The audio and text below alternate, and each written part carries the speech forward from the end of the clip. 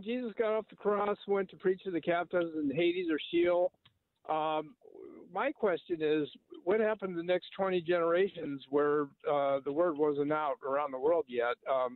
Are those folks going to be risen up for the Bema seat? Or are they going to be first when we're raptured? Or are they going to have to sit and wait till the end of the millennium and for judgment at the great white throne? So I'm talking about the folks that were born after Jesus went to preach, so to speak, to the captives.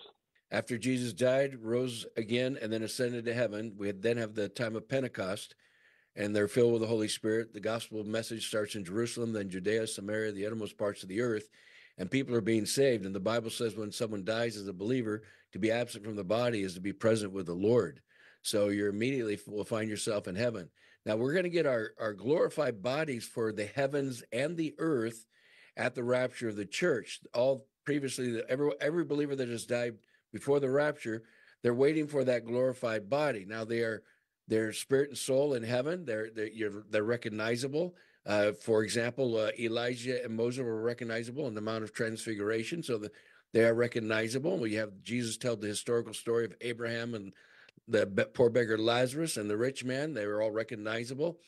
And so when we go to heaven, we'll all be recognizable, but we are going to get this glorified body that we'll need when we return with the Lord at his second coming to reign and rule with him for 1,000 years.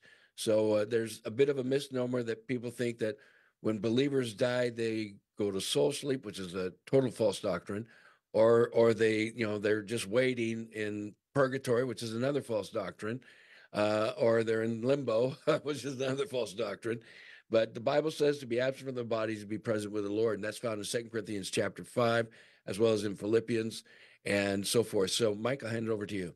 What about people who die that have not heard about Jesus Christ? Where do they go when they die? And of course, waiting the great white throne judgment. The Bible says, when you seek me, you'll find me, when you search for me with all your heart. I think it's really amazing how I've talked to people that found the Lord. Actually, the Lord found them as they began to seek him.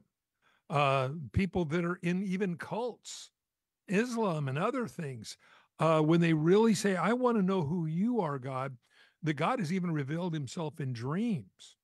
But the question I believe Joel had was, where do people go that, because there's no Abraham's bosom now, where do people go that did not or has not heard the name of Christ?